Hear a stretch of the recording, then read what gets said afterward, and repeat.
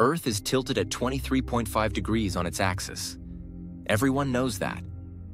But what happens if this tilt is more than 23.5 degrees, or less than 23.5 degrees, or if it is completely straight?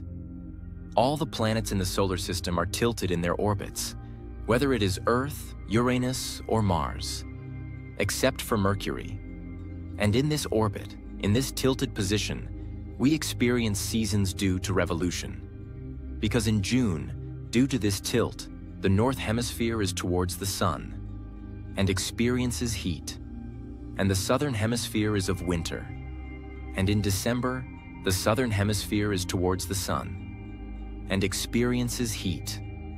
If the Earth's tilt was 0 degrees, that is, if the Earth was completely straight in its orbit, then both hemispheres would be at equal distance from the Sun throughout the year. And different seasons on Earth, such as winter and summer, would not occur.